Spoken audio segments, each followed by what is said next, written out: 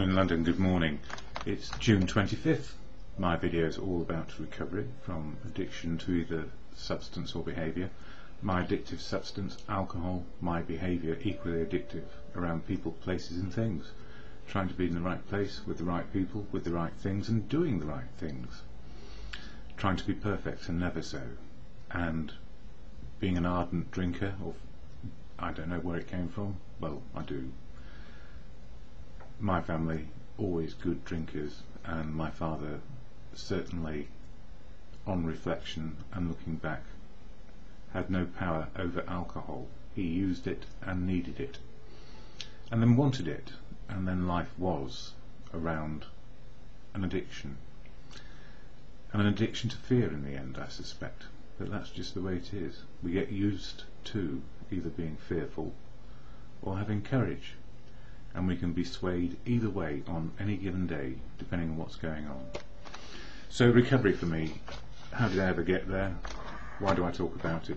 Well, recovery wasn't something which I came to easily, and I didn't know what it was to be an addict until I was an addict. And I couldn't believe people could be addicted to anything, simply because if they had enough willpower, they could get themselves sorted. And then I found I could not sort out my own mess. In terms of life, people, places and things all went down the crapper, or words to that effect. I can think of worse words often used in the fellowship where I go to get a bit of sense. So how did I get to recovery? Yes, people, places, things, the right people in the right place doing the right things, not drinking. So if we're addicted to one sort of behaviour, maybe we can become accustomed to another sort of behaviour, not drinking on a daily basis. And I had to have a moment of clarity where I said to myself, no matter how much willpower I've got, no matter what I do, I still drink 24/7 in the end. And I don't know how to get myself out of this. And life is so bad, I can't imagine it being any worse. So I asked for help. And where did I ask? I went to professionals, of course, first, who got me back on track, dragged me out a bit, and then said, maybe the best thing for you to do is go to a fellowship called AA, Alcoholics Anonymous. And reluctantly and begrudgingly I did. And what I found was a bunch of happy people, and on first encounter I was overwhelmed by the experience and ran away again. And it took another 5 years to go back. But I guess the seeds were sown that some people had found a way out of it.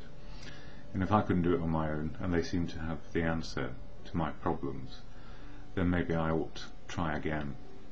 And I did, and it took a sort of stop-start, trying to let go of my willpower, stop looking at and judging people, and just get to the point where I said, okay, I'm baffled, I just don't know what to do, I better just stay long enough and see what it means to be sober.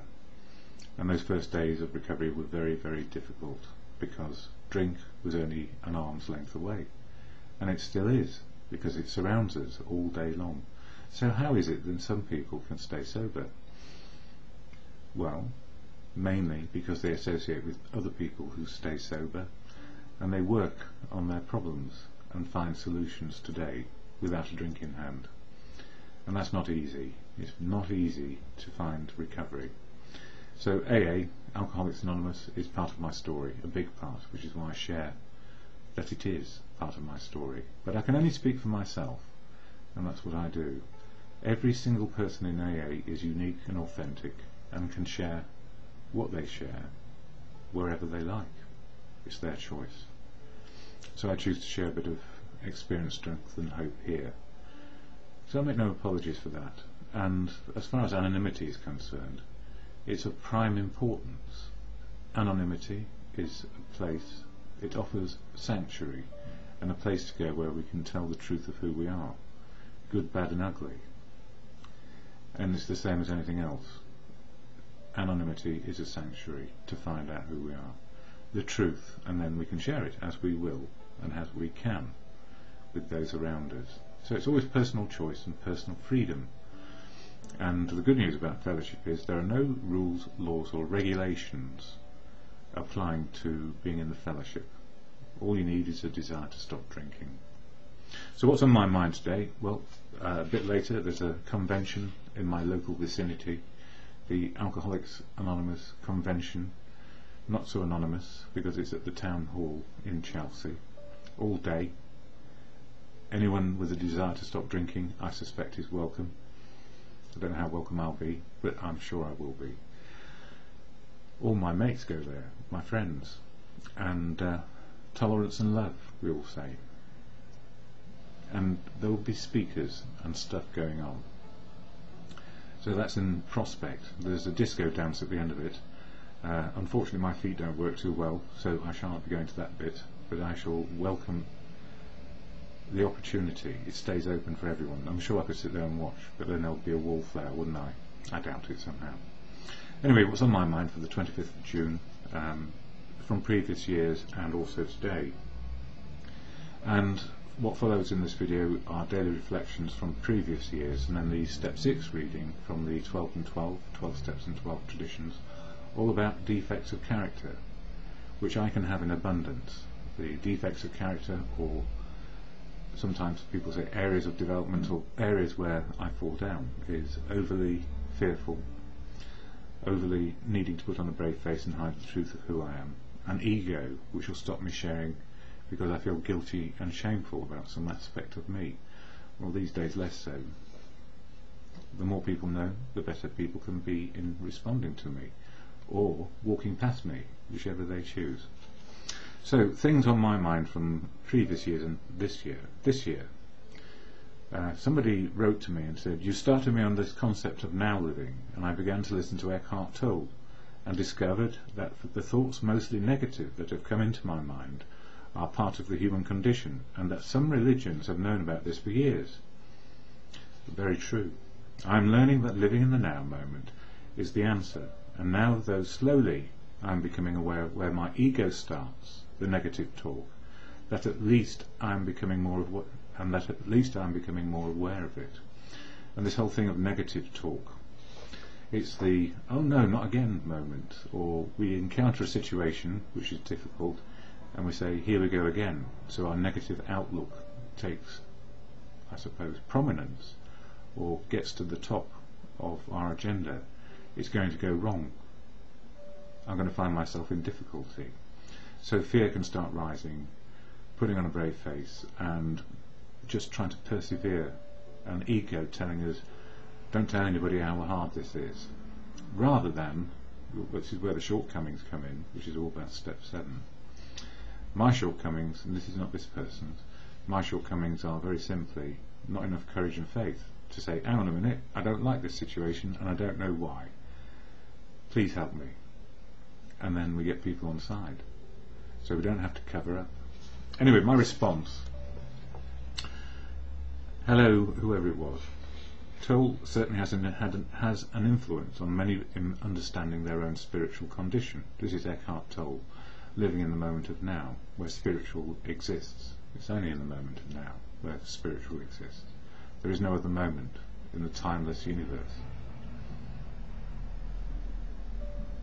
My mother, this is me, my mum, taught yoga and studied many philosophies over the years from the 1960s. And living in the moment was key in my upbringing. It was key for two reasons: so I could enjoy what was going on, and also be quite frightened by events relating to my father's behaviour, bankruptcy, bailiffs on the door, being young and not understanding and having to go out to work early, finish my academic studies and get out there, help pay the way. I wasn't the only one, by the way, and I don't blame him for it. I forgive him for everything, because he tried his best. I really do believe that, and he wanted it to work for us all. The key in positive responses to living is knowing our negative responses are always an option too.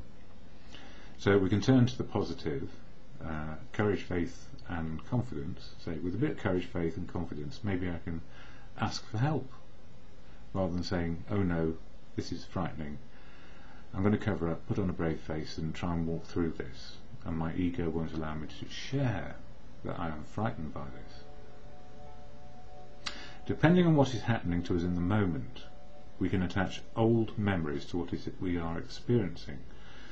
So when my life turned out to be unmanageable through drinking, and I was on a park bench with nowhere to go, I was completely trapped in the fear of my situation and I didn't want to live, I wanted to die. It was a shocking place. So in the steps, it seems we can react with our step 6 defects, usually starting with fear and putting on a brave face. Or we can react with courage and confidence to explore what is going on. So step 6 is about defects of character for me, and step 7 is about my shortcomings, not having enough courage, faith and confidence just to have a go. Indeed, courage and confidence, right, start that one again. Or we can react with courage and confidence to explore what is going on. Under the influence of addiction, I was short on courage and confidence. Indeed, courage and confidence were my prime shortcomings in those final years of alcohol addiction. And don't forget, I'm only an alcoholic in recovery. Recovery is one day long, or even in the moment. Today, I understand that I can have a step 6 reaction to my situation, where defects run amok and fear rules, or I can have courage and confidence to see the situation as it really is. Working through my shortcomings, a step 7 response to the situation where courage helps me find out what is really going on, and I ask for help if needed. And on any given day, defects may come to the fore, or shortcomings may diminish my ability to cope. So step fear comes out first, and my shortcomings disappear. That is, or rather, my shortcomings manifest, which is not having any courage or confidence. I often suggest we can have step 6 days where fear rules, or step 7 days where courage helps us to see our way through. And we can have a mixture of 6s and 7s in any given day, which is why it feels important to do step 10s, that is, what disturbs us on a daily basis, and a gratitude list to see the balance of how the day has turned out. So on any given day, step 10s, what disturbs me daily is my reaction to negative situations where people maybe challenge me or do something which I feel is hurtful or harmful, like try and run me down with their car when I'm on my bicycle. Or it could be that I forgive them straight away. Oops, he didn't mean to do that. After all, I'm no threat to him. It's again in our attitude. So on certain days, we can pick out a negative thing which can just churn around inside us all day long. They didn't take account of me. How dare they? I voted for this and that, or I'm whatever. Defects can come out big time. So if I write my step 10, what has disturbed me in that situation, it's probably lack of acknowledgement. I'm not having enough courage and faith to say, hang on a minute, what about me? So gratitude for knowing what's going on is one thing. What has disturbed me today? Then I'm sober. I can work on what's made me fearful and what gives me confidence. And mostly what gives me confidence is the realization it's okay to speak out and not know answers and be able to ask. Now, I think I've said enough for today. There are other things which are written alongside the video, and what follows now is the reflections over the years from 2008 and a reading of step 6. So I hope I get to the convention. If I don't, it's okay. I might just stand outside and see who's there. Yeah, I don't know if that's such a good idea, but anyway, yeah, the weather's not so good today. 25th of June, that's enough. More anon.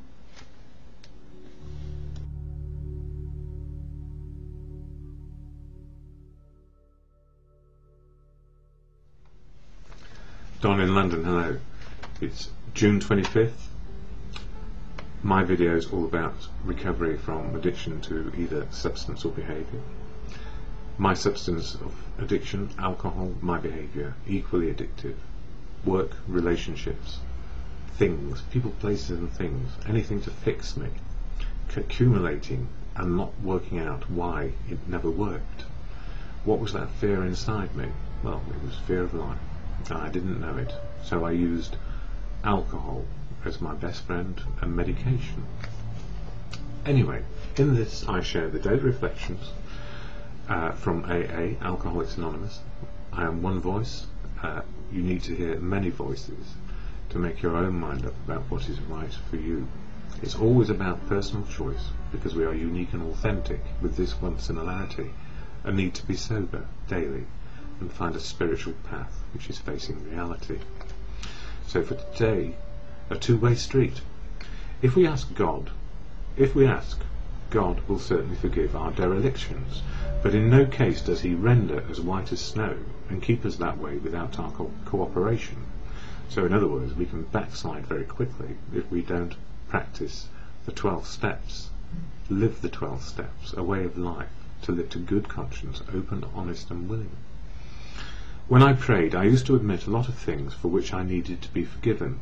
I thought that if I didn't mention these things to God, or our good conscience, he would never know about them. But we do, and good conscience is in everybody. I did not know that if I had just forgiven myself for some of my past deeds, God would also forgive me. I was also taught to prepare for the journey through life, never realizing until I came to AA, when I honestly became willing to be taught forgiveness and forgiving, that life itself is the journey, it's not the destination. The journey of life is a very happy one, as long as I am willing to accept change and responsibility. So in other words, I am accountable for what I do, and responsible not only for what I do on my own, but my responsibilities to other people, how I help or support. And that's a daily exercise of living in the moment. And when things are tough, or when they're particularly happy, I can have gratitude and share the serenity prayer, which is to God or good conscience. God, grant me the serenity to accept the things I cannot change, the hardships. Courage to change the things I can, less hardships maybe. And the wisdom to know the difference is, just for today, a balance, hopefully.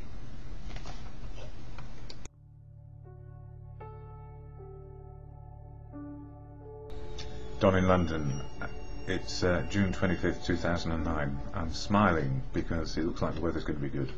My videos are not about the weather, actually. They're all about recovery from addiction. My recovery from addiction was alcohol and behaviour. Substance and behaviour were my addictions. Alcohol and behaviour, workaholic, relationshipaholic, any oldism you can possibly imagine. So if you've ever overindulged in something on one day and felt a bit sick because of it, you have overindulged. It's a bit of a binge. It's only when you join up the binges, or they become so frequent you can't identify where they start and where they end, that possibly addiction might be a problem. And we're addicted to life, living. So if we give up things which are bad for us and stick with those which are good for us, how hard is that? Well, in this world it seems very difficult, because we seem programmed, if we like something, to keep on at it for far too long. And then the addiction comes in, where no amount of persuasion from ourselves to stop it, and no amount of persuasion from others to stop it, using our self-will and willpower, it doesn't work. Why is that? Simply because we're just as human as the rest of anybody. If you put us under the cosh of a particular behaviour or substance for long enough, no matter how, I suppose, self-willed and will-powered we are, it will finally get us. And if it doesn't get us in the intellectual sense, it will certainly kill us. And that is the absolute tragedy of where the addictions take us. So whilst I smile a bit about how life is today, I can, because I'm in recovery, and that's just one day at a time. So who and what have I got to thank for being in recovery? Simply family, community, society, professionals, and a fellowship. And a fellowship of Alcoholics Anonymous, because it is alcohol that I principally was addicted to. So for me now, to be able to sit here and say I'm okay today, just means I've got the daily reprieve, which is, if I don't take a drink today, I can't get drunk. And if I don't take a drink today, I won't think about having another one later, 5 minutes later, 10 minutes later, 1 day later, 10 days later, provided I keep good company, where I'm included part of something, and there is a way of dealing with drink or not drinking on a daily basis. So Alcoholics Anonymous is synonymous with sobriety for me. There are many ways to get sober, and AA, Alcoholics Anonymous, is not the only way. but it works for me, and I can share how it helps me, but I can't share about other people and what it's doing for them, simply because it's anonymous, and for me that provides sanctuary to find the truth. So anonymity is key to people being able to express their truth in a place where it's okay to do so, and they're not going to get judged harshly because of it. Or if you do get judged harshly because of it, then you're in with the wrong group of people, and go find another meeting. So I guess, you know, we're all human. We are all human, just making progress as we can. But addiction is an absolute killer. It kills the spirit, it kills our emotional base, and it kills us physically if we do it for long enough. It's a poison, and I can say that with some heartfelt, not sanctimony, absolute fear of what it did to me in the end. And that fear, putting on a brave face, and ego, I hope, are utilised less these days than courage, faith and confidence just to face the day as it is.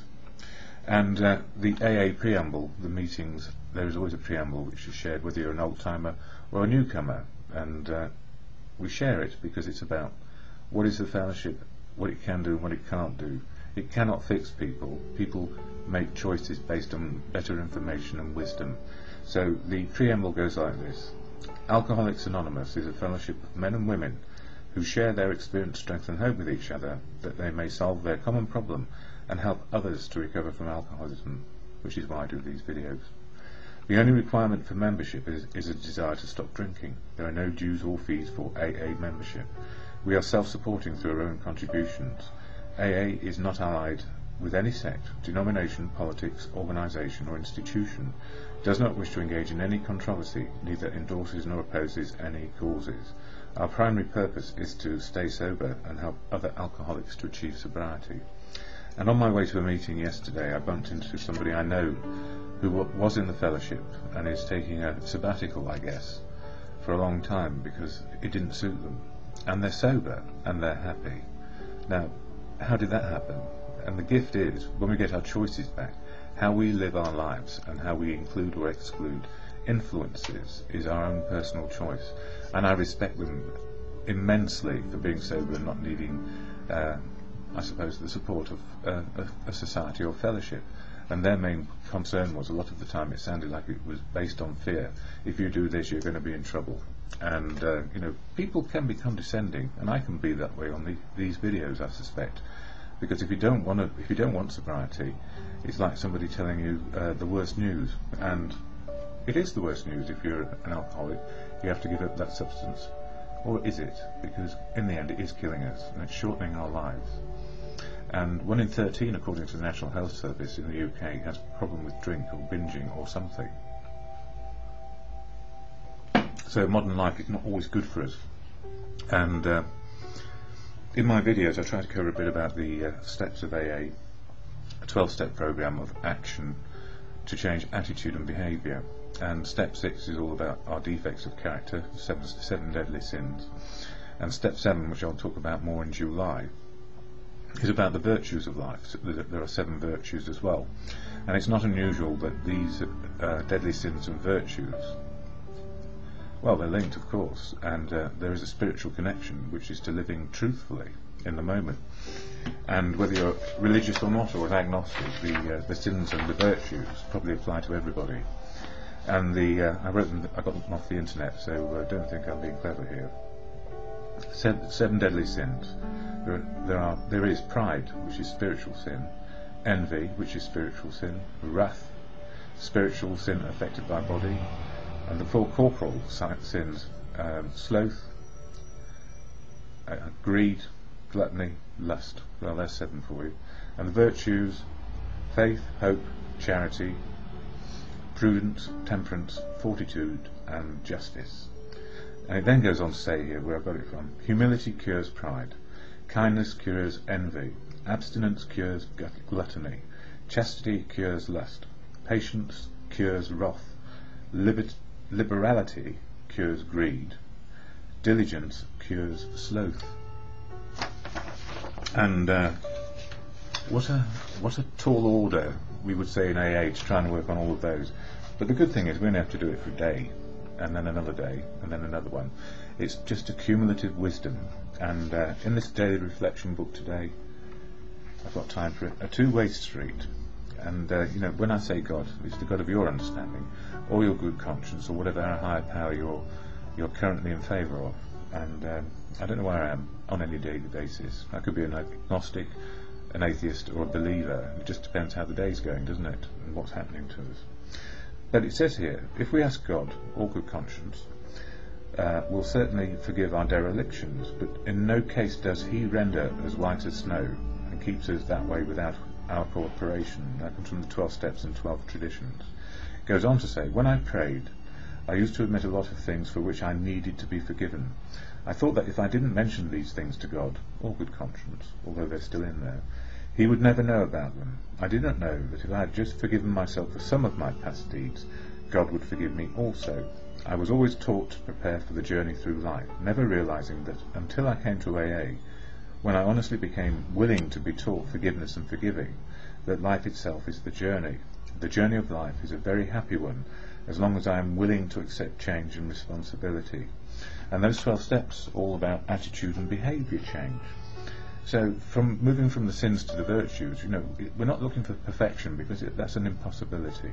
And the only step of AA which can actually help us keep 100% on track is observing step 1. If we take a drink, we are powerless over it once we've taken it, and life will become unmanageable. So that's called the 100% step if you stay sober. And sober can be looked at so many different ways, and I'm glad that AA helps me, and I'm also pleased when I hear that other people have found another path which suits them. Absolutely, we need more than one way, and that's what Bill Wilson, one of the co-founders, suggested long ago.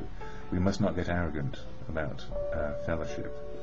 Anyway, it's time to go. So the serenity prayer: God, grant me the serenity to accept the things I cannot change, courage to change the things I can, and the wisdom to know the difference just for today. Good morning, Don in London, and it's June 25th, 2008, around about 7:30, 7:45 in the morning. Good morning from London, and Wednesday morning. Quite an interesting 24 hours. I often say this, maybe life is more interesting because I'm simply in recovery. And being in recovery from an addiction to alcohol, I rely on different parts of my life to work with different elements of people I meet. I wonder if that's the right way of saying it, I don't know. But I go to the fellowship of AA, that's Alcoholics Anonymous, every day if I can, just to recalibrate how I'm looking at the world and trying to make sure I'm living in the day. And living in the day for me is the key to making my life work. It means I'm present in this ever-present moment of now. And that's without denials and without filters, or with less denial than usual, or less filters than usual, because my head can push things away and I can get off beam very quickly. Anyway, what is this about recovery? Fellowship for me works, and the Alcoholics Anonymous preamble, which is read out at every meeting, hopefully, gives the game away, really. And it goes like this: Alcoholics Anonymous is a fellowship of men and women who share their experience, strength and hope with each other, that they may solve their common problem and help others to recover from alcoholism. The only requirement for membership is a desire to stop drinking. There are no dues or fees for AA membership. We are self-supporting through our own contributions. AA is not allied with any sect, denomination, politics, organisation or institution. Does not wish to engage in any controversy, neither endorses nor opposes any causes. Our primary purpose is to stay sober and help other alcoholics to achieve sobriety. Yes, that puts me in the right frame of mind to talk about my last 24 hours and what I'm doing today. And yesterday was a bit of a catch-up on things which I need to do to maintain my sobriety, and also try and make life work a little bit easier. And one of the things I did do was ring up the Department of Vehicles and Licensing, DVLA, whatever it's called these days, and ask them what I need to do to get my licence back. And the reason why I don't have my licence at the moment, excuse me, is simply having got type 1 diabetes a couple of years ago, and not knowing what sort of diabetes and what sort of problems and mishaps I might have. Your licence is automatically revoked for a year until you know what is going on, what may happen, and whether or not I may drive. So I rang them up, and having gone through a rigmarole of different voice messages and turns and twists, I actually got to see or speak to a human being. And it's good to find a human being at the end of a sort of answer phone service, but the other kicker in there is it's 50p a minute. So I reckon it probably cost me about £5 to find a human. And I guess that's the way it is. It's not for me to argue against how they use their telephone system. It's how to get my licence back, and I reckon I can, because I know where I am with the type 1 diabetes these days. So that was project 1 underway. Then also I have a concession to go swimming, again because of my physical impairments. I get the opportunity to go swimming at the local municipal baths if I want to, so I sorted that one out, and I got there about midday, and apparently you can only do your new membership after 1 o'clock or between 1 and 4. I said fine, I'll come back, and then they said, oh well, never mind, let's do it now because it's quiet. So that was done, and what was a job's worth possibility, that is sticking to the rules exactly, became an opportunity to just get things done, and that happened. So if we don't push too hard against people and accept what they say, often we just get what we need, which is simply to deal with life as it is and get out of it what we can.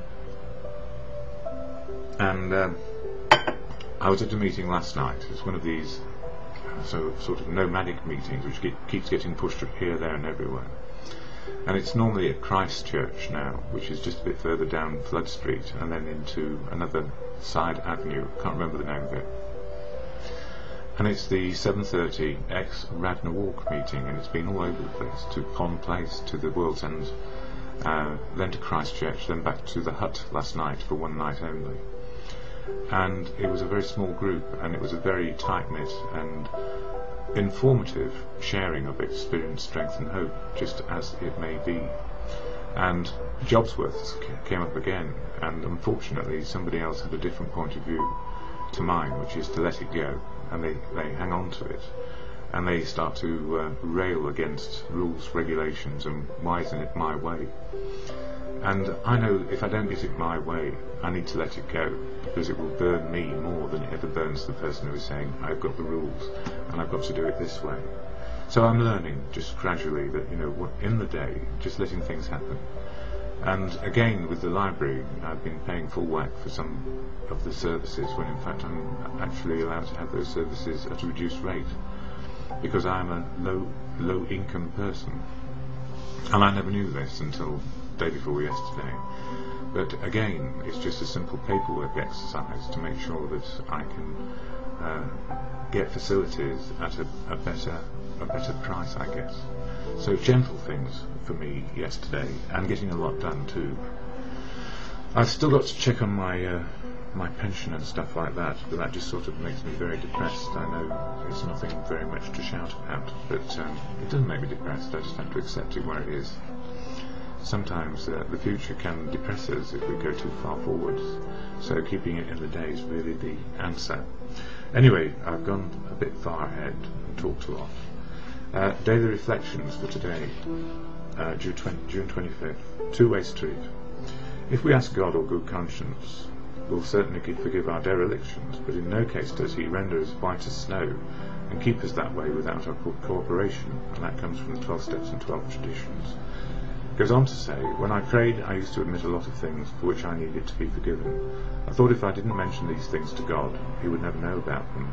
I did not know that if I had just forgiven myself for some of my past deeds, God would forgive me also.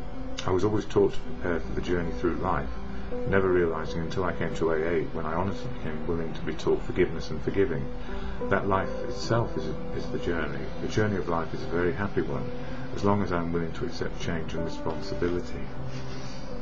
And I guess that's true, because the real answer to a lot of this is, if we can forgive ourselves what we have done, then we need to forgive everybody who was involved in calamities or successes at our expense. And who do I not forgive these days? I don't know that there is anyone I don't forgive. but I also recognise there are consequences either to my actions or to other people's actions, and whether or not I'm in their lives or not. So there are consequences, and forgiveness of self is paramount, because otherwise how can we forgive anybody else for what they do to us on a daily basis? And prejudice abounds, it's just there. So if I forget and don't judge people, I'm much better with life. Coming on to As Bill Sees It, and I'm running a bit late on time, this one. And for the 25th it says community problem, page 180. The answer to the problem of alcoholism seems to be in education. Education in schoolrooms, in medical colleges, among clergymen and employers, in families and in the public at large. From cradle to grave, the drunk and the potential alcoholic will have to be completely surrounded by a true and deep understanding and by a continuous barrage of information. This means factual education, properly presented.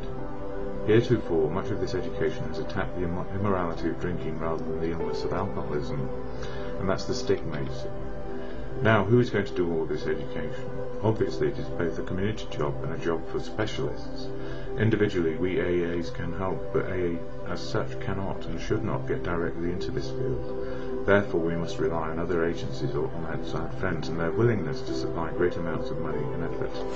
And as 1 in 13 of the adult population in the UK is dependent in some way on alcohol, that's 1 in 13 of the adult population. So if you go past 6 houses, there's one potential alcoholic in there.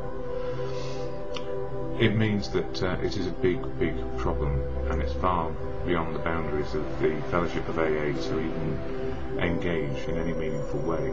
What AA can do is provide sanctuary for alcoholics trying to find recovery, but it cannot stop the problem. And I know that because it's the devil in the detail of living that often affords the luxury of drink to take the edge off and then finally blind us to our particular situation of addiction. Anyway, time is up. More later.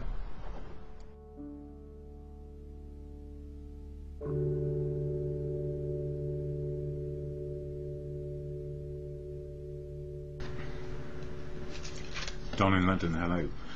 My video is all about recovery from addiction to either substance or behaviour. My addictive substance, alcohol. My behaviour, equally addictive around people, places and things. So these days, sober 1 day at a time, and that's what seems to work. Live in the day, live in the moment, find my spiritual connection to living in the moment of now. Spiritual life is real life. Everything is spiritual. So all those 35 years of drinking were spiritual, and what follows on 1 day at a time is also spiritual. I suppose really the question is, for anyone, what quality of spiritual do we enjoy best? And only a person can make up their own mind what is best for them. So I share about what helped me into recovery and to be sober 1 day at a time, with the help and aid of fellowship. That fellowship is AA.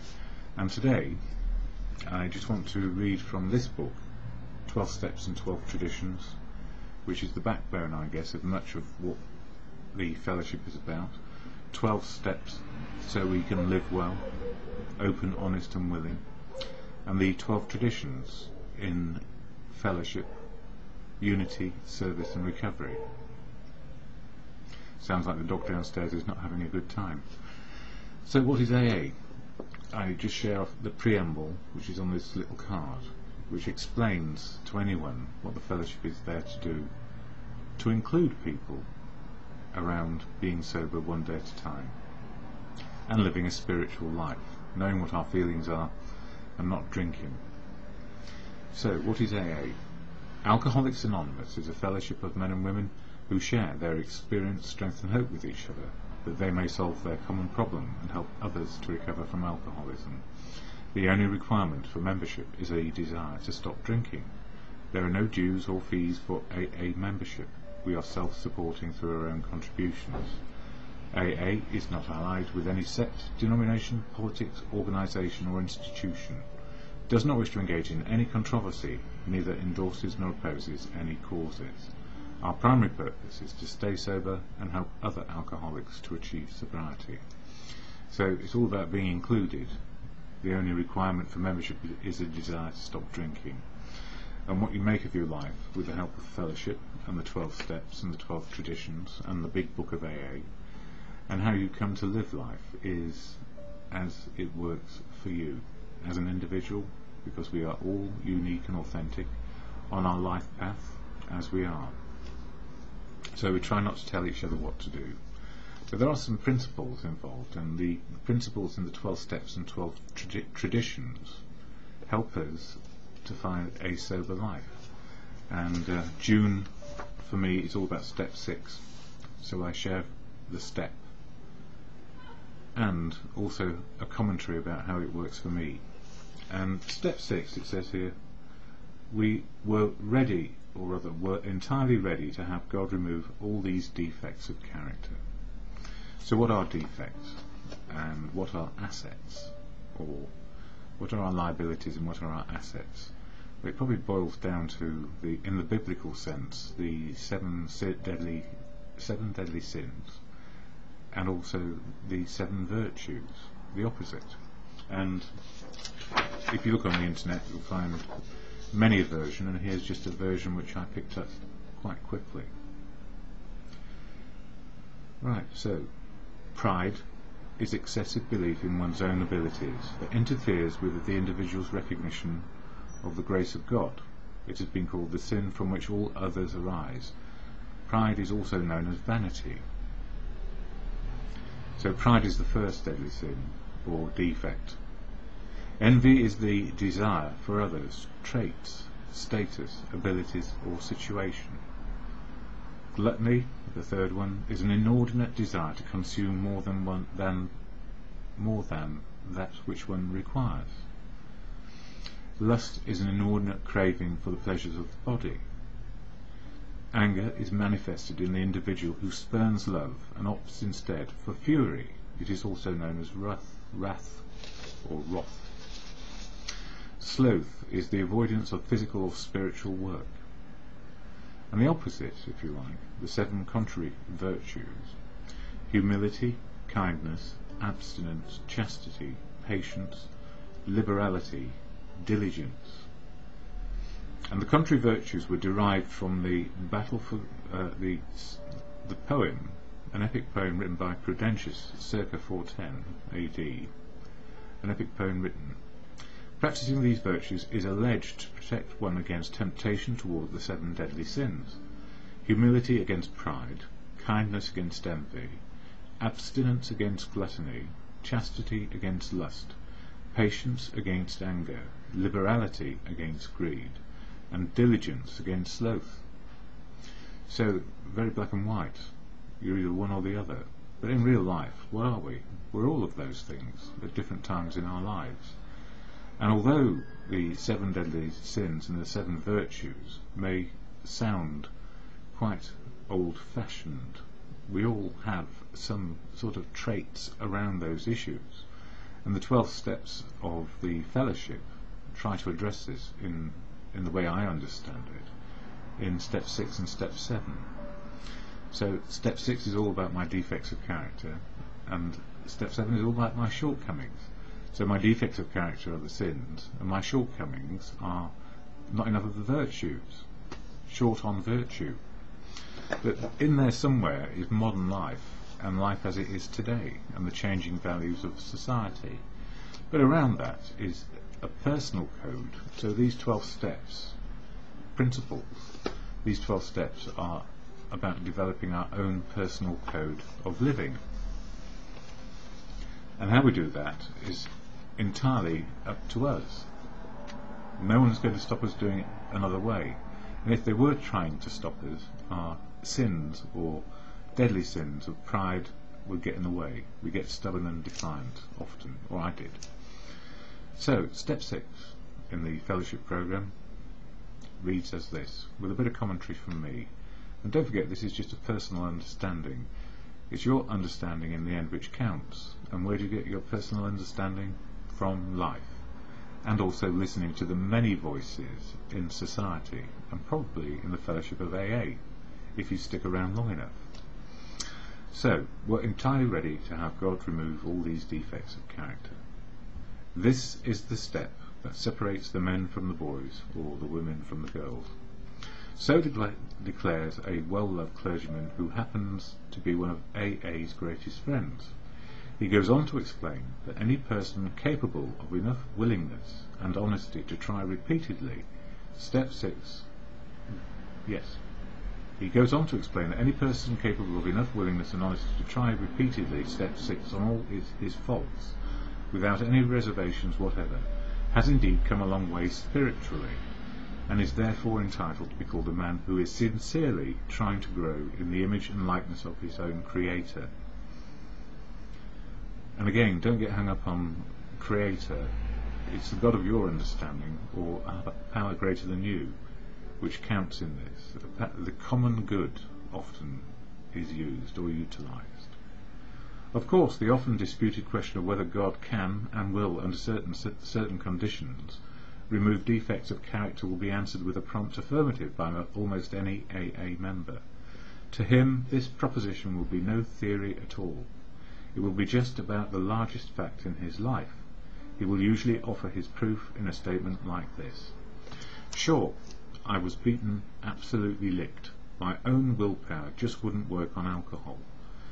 Change of scene, the best efforts of family, friends, doctors and clergymen got no place with my alcoholism. I simply couldn't stop drinking, and no human being could seem to do the job for me. But when I became willing to clean house, that's step 4, and then asked a higher power, God as I understand him, to give me release, my obsessions to drink vanished. It was lifted right out of me. Well, it didn't quite work that way, because I was a stubborn son of a gun, and I thought I knew better for a long time. But when I got to fellowship, I found there were a lot of people who had given up on pride and said self-will will run riot, and willpower will fail. And it was right. So I listened to the many voices. If God works through people, the wisdom came quick and easy for me. So I stuck around for quite a while, shivering with fear, another one of my defects, until I could keep on listening to what was working for other people, and then I started to learn. In AA meetings all over the world, statements just like this are heard daily. It is plain for everybody to see that each sober AA member has been granted a release from this very obstinate and potentially fatal obsession. So in a very complete and literal way, all AAs have become entirely ready to have God remove the mania for alcohol from their lives, and God has proceeded to do exactly that. And I would add to that, as long as I keep on asking for help on a daily basis, and listening and learning from others how to live life beyond just stopping drinking, then my defects of character seem to diminish. Personality traits don't go away completely, they just don't. But if we ask on a daily basis, at least we have a good chance that we will operate more to our virtues than our defects. When men and women pour so much alcohol into themselves that they destroy their lives, they commit a most unnatural act. Defying their instinctive desire for self-preservation, they seem bent upon self-destruction. They work against their own deepest instinct.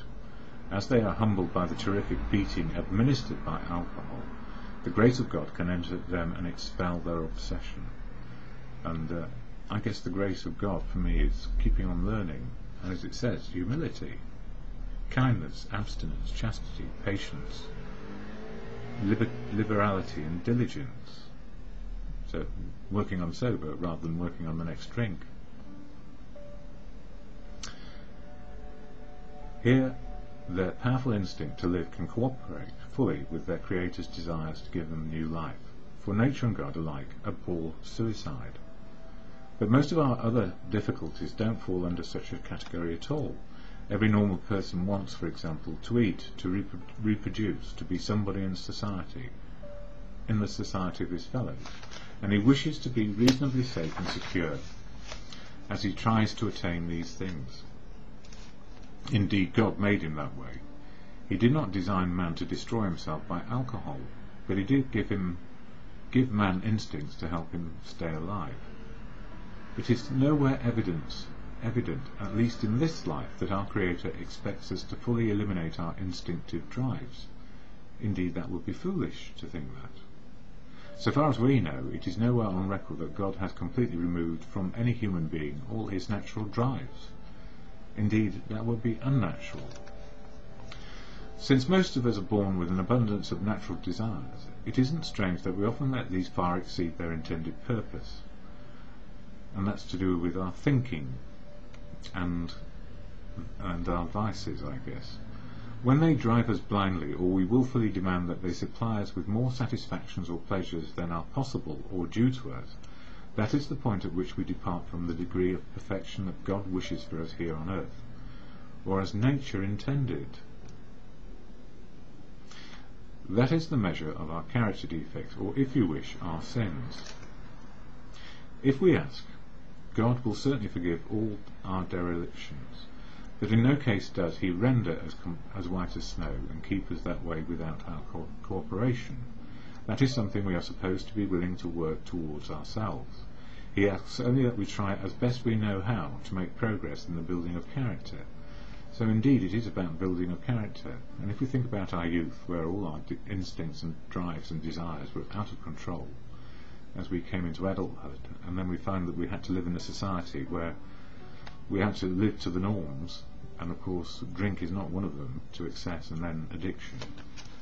But of course every other behaviour can be an addiction too, as many have found.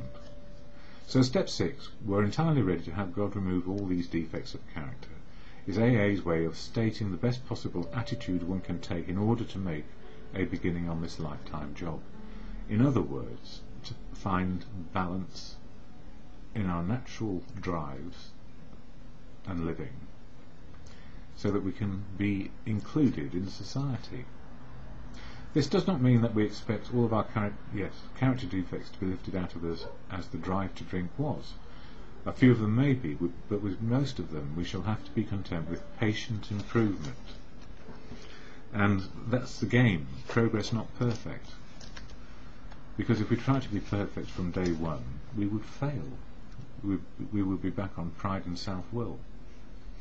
The key words, entirely ready, underline the fact that we want to aim at the very best we know or can learn. How many of us have this degree of readiness? In an absolute sense, practically nobody has it. The best we can do, with all honesty that we can summon, is to try to have it.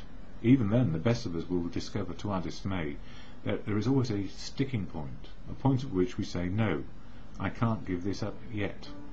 And we should often tread on even more dangerous ground when we cry, this I will never give up. Such is the power of our instincts to overreach themselves. No matter how far we have progressed, desires will always be found which oppose the grace of God, or, as some say, nature and providence, as we've got to where we are in our nature, and providence, that is, as the world is today. Some who feel they have done well may dispute this, so let's try to think about it a little further. Practically everybody wishes to be rid of his most glaring and destructive handicaps. No one wants to be so proud that he is scorned as a braggart, nor so greedy that he is labelled a thief. No one wants to be angry enough to murder, lustful enough to rape, gluttonous enough to ruin his health. No one wants to be agonized by the chronic pain of envy, or to be paralysed by sloth. Of course, most human beings don't suffer these defects at these rock-bottom levels. We who have escaped these extremes are apt to congratulate ourselves. Yet can we?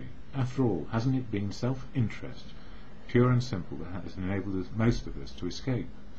Not much spiritual effort is involved in avoiding excesses which will bring us punishment anyway. But when we face up to the less violent aspects of these very same defects, then where do we stand? And this is where it's about you and your understanding of life, however it turns out to be. What we must recognise now is that we exult in some of our defects. We really love them. Who, for example, doesn't like to feel just a little superior to the next fellow, or even quite a lot superior. Isn't it true that we like to let greed masquerade as ambition? To think of liking lust seems impossible. But how many men and women speak love with their lips and believe what they say, so that they can hide lust in a dark corner of their minds? And even whilst staying within conventional bounds, many people have to admit that their imaginary sex excursions are apt to be all dressed up as dreams of romance. Indeed, we can talk ourselves into anything. I know this. I've done it. Self-righteous anger also can be very enjoyable. In a perverse way, we can actually take satisfaction from the fact that many people annoy us, for it brings a comfortable feeling of superiority. Gossip barbed with our anger, and I'm smiling there, because it's very easy to become self-righteous in recovery. I mean, the simple answer is, the more self-righteous we are, the more we are dogmatic, the more we are stubborn and defiant about something we believe there is one path, and it happens to be mine. And what I've learned in recovery, my path, if I stick with it defiantly and stubbornly, I'll start to stumble and fall down pretty darn quickly, because I need the input and inclusion of everyone in my life. Gossip barbed with our anger, a polite form of murder by character assassination, has its satisfactions for us too. Here we are not trying to help those we criticise, we are trying to proclaim our own righteousness. And I know this from things which have happened today. Self-righteousness doesn't do me or anybody else any good. But if you point it out to another person that they're being self-righteous, am I not also being self-righteous? Because I'm developing the argument. So sometimes in the fellowship we say, desist of pen and tongue, because there is nothing to add and nothing to be gained by it, even though we like to do it, and to an extent I can do it too, even now. And then I think to myself, I must laugh at myself and stop it, because I don't know what is right for you. And if I don't know what's right for you, how do I know what's right for me? Which is why I always say I need to keep on learning. When gluttony is less than ruinous, we have a milder word for that too. We call it taking our comfort. We live in a world riddled with envy, to a greater or lesser degree. Everybody is infected with it. From this defect we must surely get a warped yet definite satisfaction. Else, why would we consume such great amounts of time wishing for what we have not, rather than working for it, or angrily looking for attributes we shall never have, instead of adjusting to the fact and accepting it? And how often we work hard with no better motive than to be secure and slothful later on. Only we call that retiring. Consider too our talent for procrastination, which is really sloth in 5 syllables. Nearly anyone can make a good list of such defects as these, and few of us would seriously think of giving them up, at least until they cause us excessive misery. And without a doubt, if we go hell for leather in one direction thinking we're right, and we wonder why nobody's following us, we do get somewhat alienated and messed up. But if we don't stop giving up those ideas that we're always right, or that my way or the highway is the right way, then we are alone again and isolated. And we may not drink, but we're certainly not as sober as we could be. Some people, of course, may conclude that they are indeed ready to have all such defects taken from them, but even these people, if they construct a list of still milder defects, will be obliged to admit that they prefer to hang on to some of them. Therefore it seems plain that few of us can quickly or easily become ready to aim at spiritual and moral perfection. We want to settle for only as much perfection as will get us by in life, according, of course, to our various and sundry ideas of what will get us by. So the difference between the boys and the men is the difference between striving for a self-determined objective and for the perfect objective, which is God, of God. Yeah, so we progress and are not perfect. We realise some of our potential, but our defects of character will get in the way if they remain out of balance and we hang on to them. Many will at once ask, How can we accept the entire implication of step 6? Why? That is perfection. This sounds like a hard question, but practically speaking it isn't. Only step 1, where we made the 100% admission, we were powerless over alcohol, can be practiced with absolute perfection. The remaining 11 steps state perfect ideals. So strict adherence to the steps is about perfect ideals. But, strict adherence on a daily basis, life is happening around us and we're going to be pushed and pulled in all sorts of ways. So defects as well as virtues will be around. There are goals towards which we look and the measuring sticks by which we estimate our progress. Seen in this light, step 6 is still difficult but not at all impossible. The only urgent thing is that we make a beginning and keep trying. And that's it. We make a beginning and keep trying. So contingent on the day we ask for help and refocus ourselves around the virtues: humility, kindness, abstinence, chastity, patience, liberality and diligence. We are on a better wicket, if you like, if you're a cricketer. If we would gain any real advantage in the use of this step on problems other than alcohol, we shall need to make a brand new venture into open-mindedness. We shall need to raise our eyes towards perfection and be ready to walk in that direction. It will seldom matter how haltingly we walk. The only question will be, are we ready? So, contingent on the day we ask, are we ready to let go righteousness and every other excessive outlook or personality trait? Are we ready?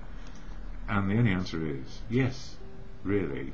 Or if we are stubborn and defiant and angry, the answer may be no, so we keep on trying.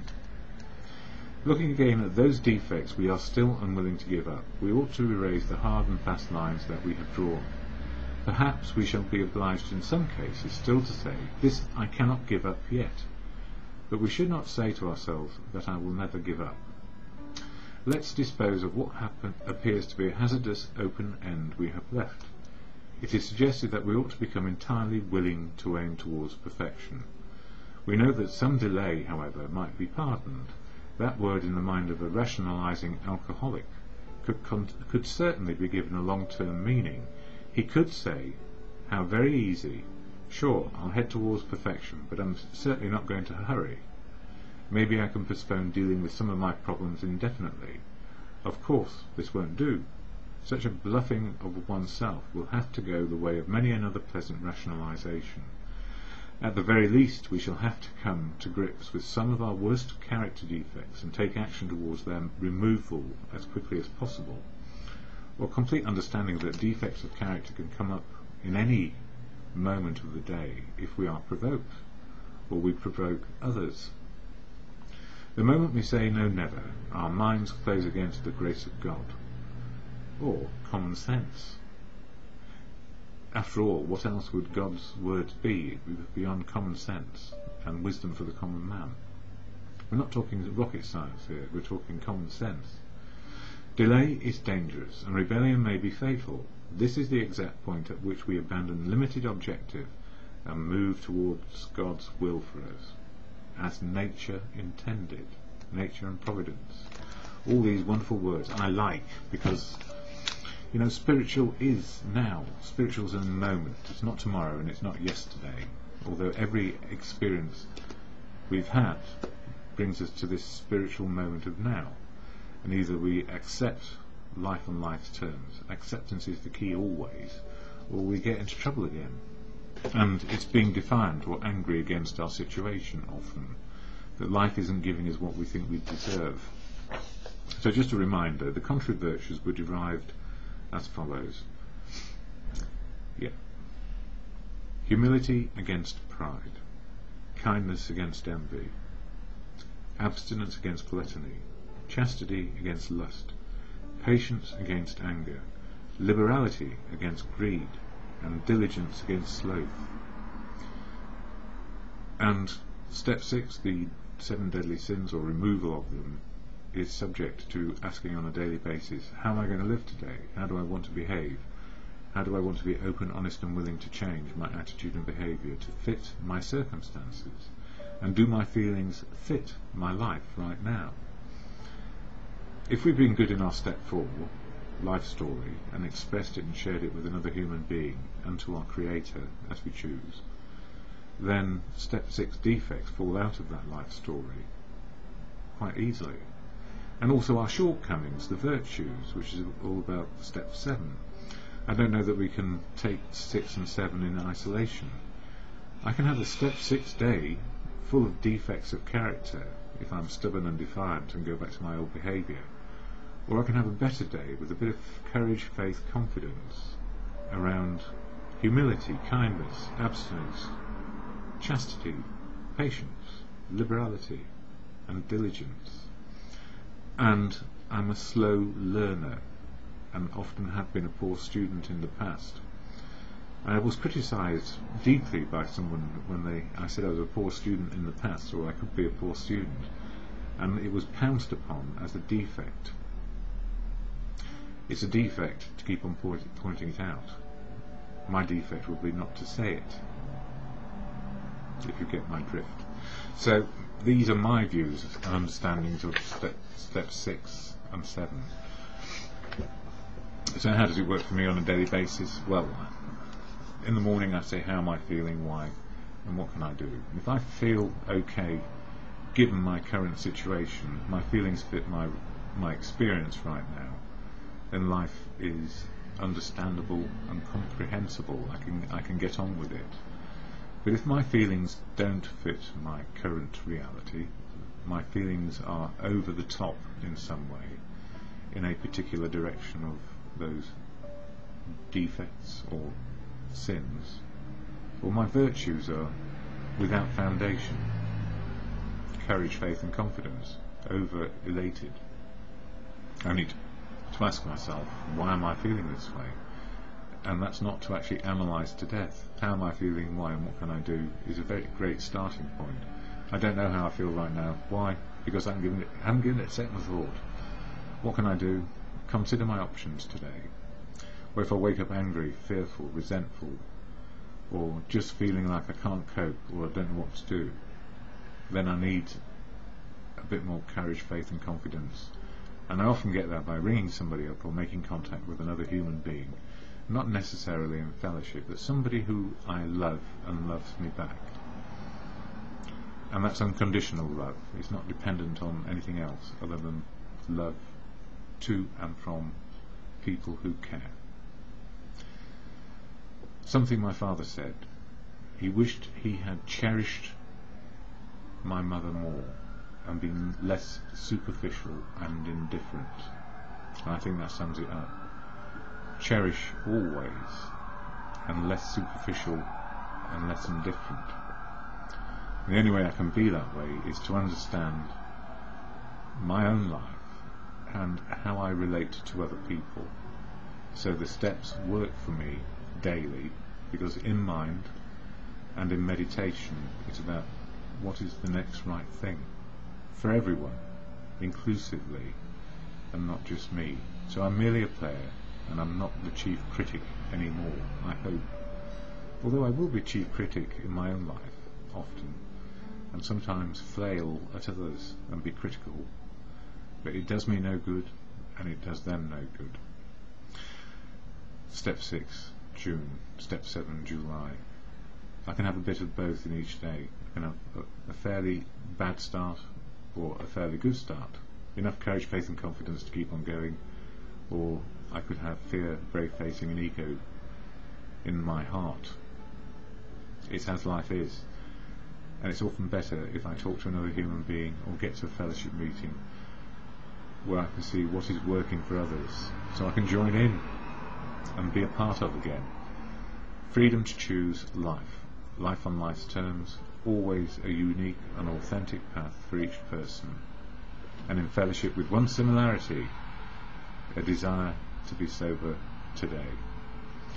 The Serenity Prayer is where I finish all my videos, hopefully, to do with recovery, without the screeching of the police cars going past. On gracious me, a typical London night where I live. Anyway, serenity prayer. Yes, I even sleep through all of that during the night, often, and then get told about it by my neighbours. So to God, or in good conscience, the serenity prayer is as follows. God, grant me the serenity to accept the things I cannot change, courage to change the things I can, and the wisdom to know the difference for me is just for today.